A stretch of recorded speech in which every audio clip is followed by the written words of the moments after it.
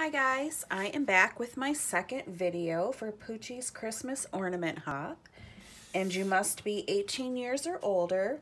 Like, comment below, and you must be following me, and my giveaway is a $20 PayPal. And make sure that you check out all of the other channels. I will leave the links down below, and they are doing their own giveaways.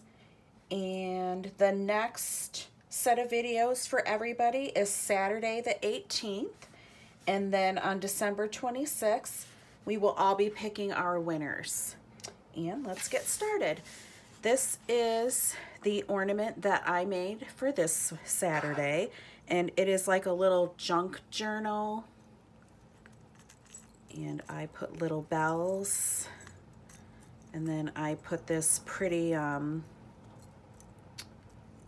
whatever you call it right here for the hanging element. And I bought a kit from Instagram from For Keep Kits, and I will leave the link below for them also. This was so cute, everything that they sent, and I do believe it's to make a bigger one. And some of the stuff I already had, but I did do some stitching here, and I put a little pom-pom. And then I just used ribbon here to tie it all off. I've had this on my Christmas tree since I've made it. And I did do a little bit of decorating inside, so I put a little pocket and some tickets. This is the ticket that I printed off of Etsy. It's so cute. And then I did another little thing right here, and I tried to distress the paper and make it look a little old. And this was a piece from the kit. And then this, I have a little die. I cut that out. And this was paper that I had. Like I said, some stuff I've had.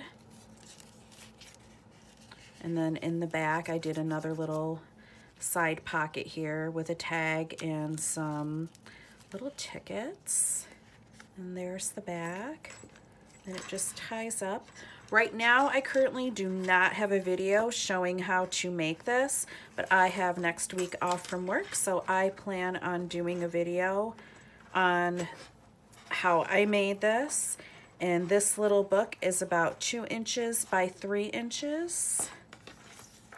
And that is my little handmade ornament that I made for this week.